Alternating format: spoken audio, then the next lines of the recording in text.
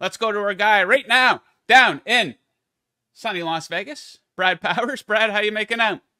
Doing well. That's the safest bet each and every week. Sunny Las Vegas. Yes, sir. Love Vegas. I got to get back. It's been over a year since I've been there, Brad, but I got a feeling I will be back soon. Okay, so let's get right into it here. We have 4 bets to discuss. If you missed Monday's show, Brad gave out 4 best bets. Iowa State -1.5, Pittsburgh +19.5, California +11, and Tennessee -3.5. So let's add 2 more best bets, and we'll discuss a couple of the big games here. Let's start with Troy, Texas State. We have a 5.5-point spread for this one. What side are you looking at here? Yeah, I'm going to take the favorite here. I do have to say, though, this got hit in the last 30 minutes since I sent that email to you. I still like it, still under a touchdown. But for grading purposes, let's go ahead and grade this at -6.5. We're going to lay it with Troy. What I've seen so far out of Texas State is the most improved team in the country. So why am I betting Troy here? Well, I'm betting Troy because Texas State has also played a very overrated schedule, and their results haven't been overwhelming when you consider the fact that they only beat a really bad ULM team by 1 in their last performance. They lost the best team that they played in the last 5 weeks, Louisiana. I'm going to tell you, Troy's a lot better than them. They played a bottom 10 Nevada team, a bottom 10 Southern Miss team. Now they're playing a legitimate Sun Belt contender, and Troy's defense the last 3 games has given up a total combined 10 points. They shut down high-powered Texas State's offense here. Troy -6.5. Okay, next up, we have an absolute monster spread. Vanderbilt is a +24.5-point underdog taking on Ole Miss. Who do you like here? Like the dog. I like this time of year. Let's go ahead and bet teams nobody wants to bet on, because sometimes you can find discounts on those types of teams. So Vanderbilt comes into this game losers of 6 straight.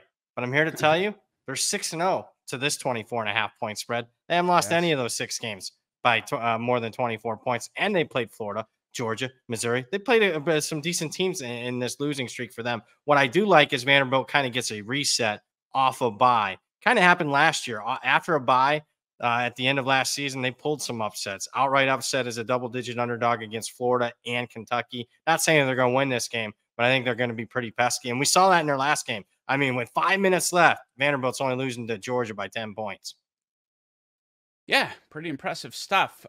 Okay, so let's get into some of the bigger games here. We'll start with Oregon. They're favored by 6.5 over Utah. You thinking favorite, or are you thinking underdog in this one?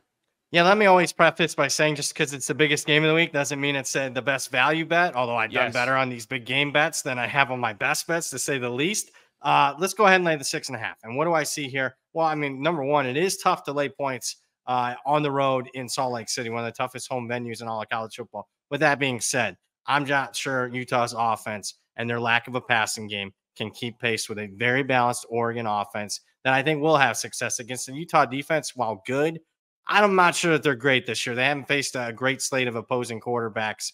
So for me, Oregon -6.5, anything under a touchdown, a little bit of value there.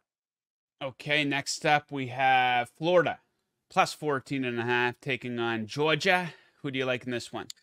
Yeah, let's take a flyer on Florida +14.5. And here's why. Georgia's playing their first game without Brock Bowers, the outstanding generational talent at tight end. Let's see what they got without Brock Bowers, because even with him this year, Georgia's only covered 1 of their first 7 games. And now without your best offensive weapon outside of your quarterback, I got to see it first. And you're going up against a Florida offense that likes to slow the tempo down. And I like that. When you're catching a lot of points, very slow tempo teams, Georgia's a slower tempo team. It's going to be tough for Georgia, in my opinion, to get margin here against a Florida team that obviously is going to be pesky against their arch rival. How would you compare Bowers as a prospect to the last big-time tight end prospect, Kyle Pitts, when he came out?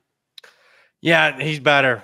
Just a little bit more physical at the point of attack. Maybe not as good of an athlete, but my goodness, just a more complete tight end. A little bit better blocker, more physical. They actually use him in like the run game even. He can line up at running back.